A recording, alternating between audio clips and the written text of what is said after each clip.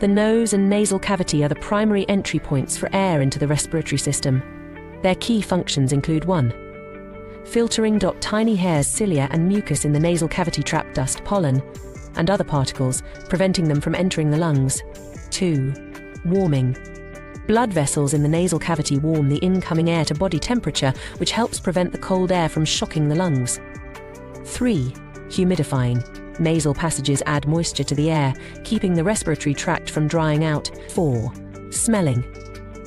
The nasal cavity contains olfactory receptors that detect smells, playing a role in the sense of smell. The nose and nasal cavity are the primary entry points for air into the respiratory system. Their key functions include 1. Filtering tiny hairs, cilia and mucus in the nasal cavity trap dust, pollen, and other particles, preventing them from entering the lungs. 2. Warming. Blood vessels in the nasal cavity warm the